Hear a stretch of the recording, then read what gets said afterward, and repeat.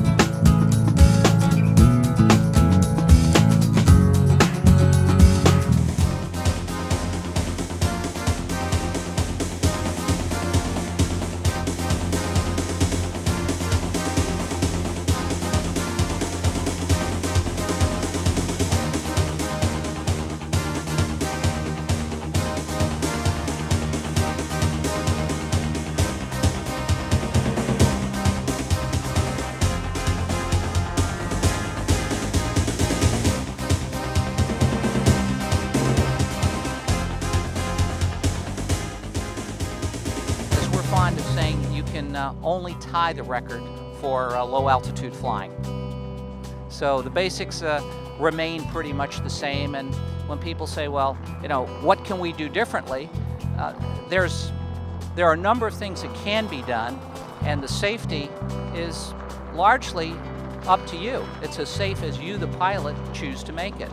Safety is paramount, just like it is in the film industry. I mean, going back to the film industry, everybody comes to me and they talk about this stunt or that stunt they've seen, and they say, gee whiz, they must pay you a lot of money to risk, your life and do that stunt.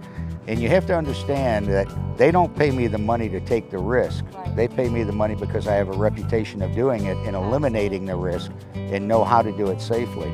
And that's what they pay you for. But it's not the risk that they pay you for, because if they were paying you for the risk, they wouldn't do it. It wouldn't be in there. And on flying, I treat it the same way. I mean, I go through a good pre-flight, always check the oil. I not only look at the fuel gauges, I open the cap. Well, I've been in composites since I was 15, Tom, and built all kinds of things. First of all, it's very crash-worthy from my point of view in the accident business. We have people walk away from accidents which, had they been made of something else, I'm convinced they wouldn't have made it. But there's a certain intimidation factor about composites. A lot of people just don't want to learn something new. And so we have people say, oh, I don't know if I can do that. Composites are really quite easy to learn. These airplanes are quite repairable. There's an old wives' tale that when you pull the handle on the chute system, that the airplane is scrap written off. 10 of the 12 that we've had have been returned to service, for example. I think the most significant changes in aviation that we've seen are the changes in cockpit technology. For years and years, nothing really changed significantly in cockpit technology in general aviation airplanes. And then beginning in the 1990s, particularly after Cessna restarted the single engine line because it gave volume again to aircraft production, we started seeing some really exciting aircraft technology with the glass cockpits, with the GPS, with now the wide area augmentation system that gives the equivalent of an ILS at many airports that otherwise couldn't possibly have it.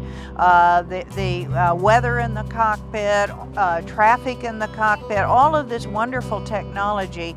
And John and I were talking on the way out here. One of the things that you used to hear 15, 20 years ago, if you flew across the country and you were listening on 121.5, is you would hear almost every trip, you would hear a student pilot on 121.5 who was lost.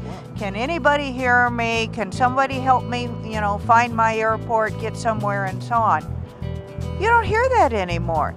I don't think they're lost the way they used to be, and I think that the new technology in the cockpit has gone a long way towards getting rid of those kinds of problems.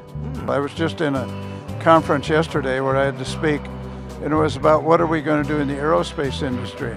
All these people, the young people who went into aerospace engineering, aviation for the Apollo effort, they're now retirement age and they're leaving. And they're really having trouble finding people to replace them. And the aerospace industry, as you know, much of it involves classified work for the government. They can't import scientists from other countries the way a lot of other people are doing. So they really have to hire Americans who can pass the security clearance. They're really in tough shape.